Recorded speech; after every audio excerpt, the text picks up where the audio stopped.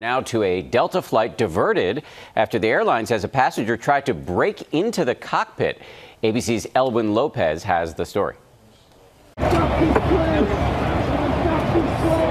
Overnight, witnesses on this Delta flight capturing the terrifying moment a passenger allegedly tried to break into the plane's cockpit mid-flight. There's still a struggle going on. He is restrained now, Delta 386. This video showing passengers and crew holding him down. We're going to have to get him back. Overnight, ABC News speaking with some of the passengers on the flight who jumped into action. And my wife said, quick, look, the flight attendant's fighting with someone. And apparently he was trying to get into the cockpit. So I dove out of my seat and helped wrestle the guy.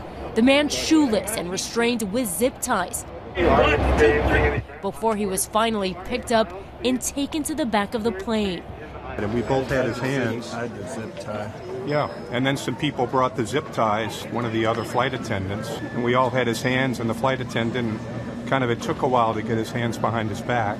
The flight taking off from Los Angeles LAX, heading to Nashville, but diverted to Albuquerque. Delta Airlines saying in a statement, the aircraft safely landed without incident, and the passenger was removed by law enforcement.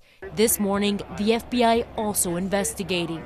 It could have been a lot worse, but I'm just very happy we had a lot of people on this plane that were willing to step up and, do the right thing.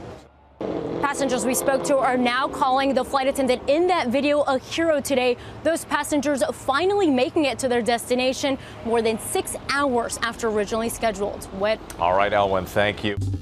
Well, hey there, GMA fans. Robin Roberts here. Thanks for checking out our YouTube channel. Lots of great stuff here. So go on, click the subscribe button right over here to get more of awesome videos and content from GMA every day, anytime. We thank you for watching, and we'll see you in the morning on GMA.